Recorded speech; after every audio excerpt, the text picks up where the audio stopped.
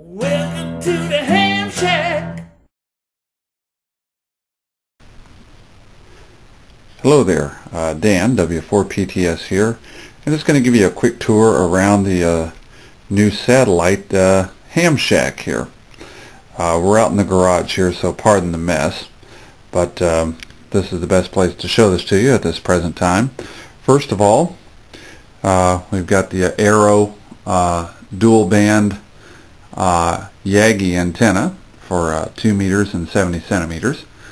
And we've got that mounted on a tripod as per a design that I first saw from K7AGE on YouTube.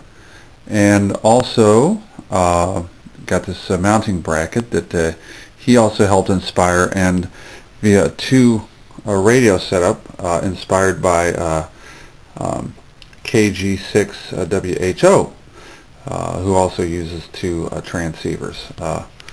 One for the downlink and one for the uplink. Okay, let me show you a couple of tricks about tracking these birds.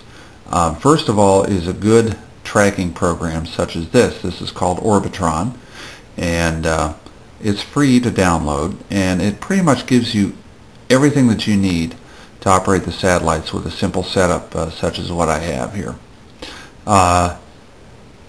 It gives you the, it'll predict the passes for you for any particular satellite.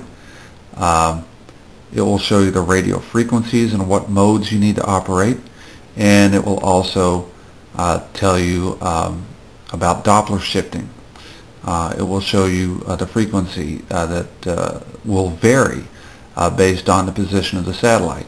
Now what happens if you don't understand what Doppler shifting is, it's very simple.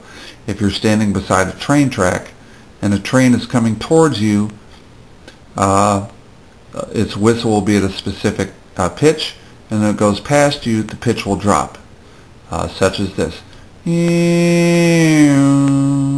We all know that sound. Okay, we've heard it a million times. It's exactly the same thing in radio. As the bird is approaching, the receive frequency will be a little bit higher, and after the bird passes, the frequency will drop a little bit. And this program will show you approximately what frequency you need to be looking for.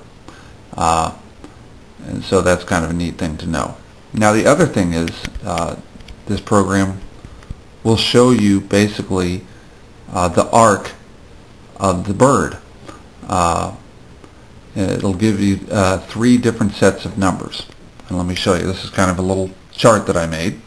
And just for the sake of argument, we've got north, 0 degrees, and over here we got south, 180 degrees. And let's just say that the program has told me that I'm going to acquire the satellite at 30 degrees.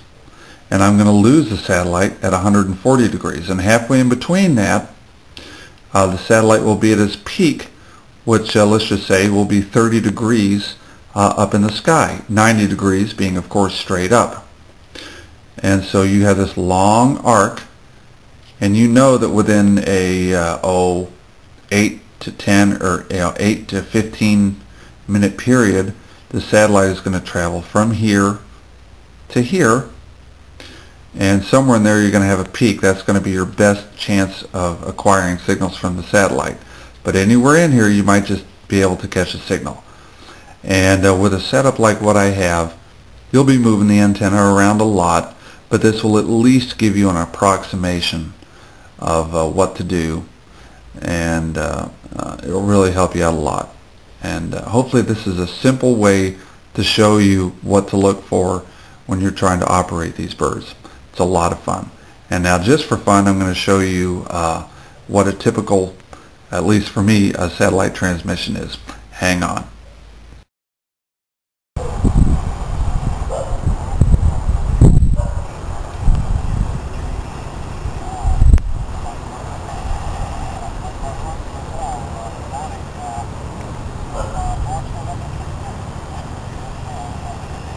Whiskey 4, Papa Tango Sierra.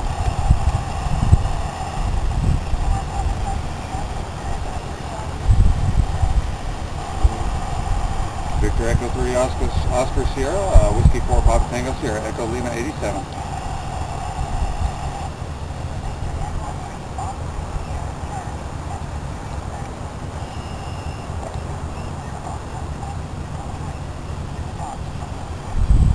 Okay, 73, got you that time, Victor Echo 3, Oscar Sierra Charlie, and we're in Echo Lima 87, 73.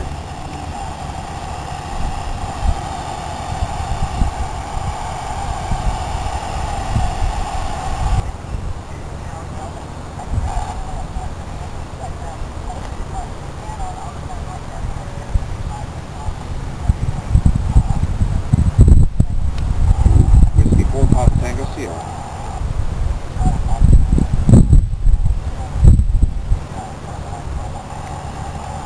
Okay, thank you. 73 from Echo Lima 87. Good morning. You too. Have a good one.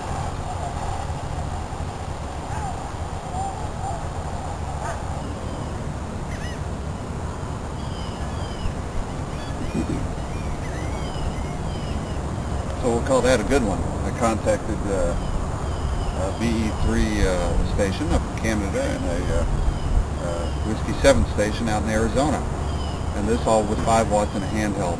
So you get kind of an idea of what kind of DX you can work, and as far as 2 meters is concerned, anything outside of your state or anything outside of your county really could be considered DX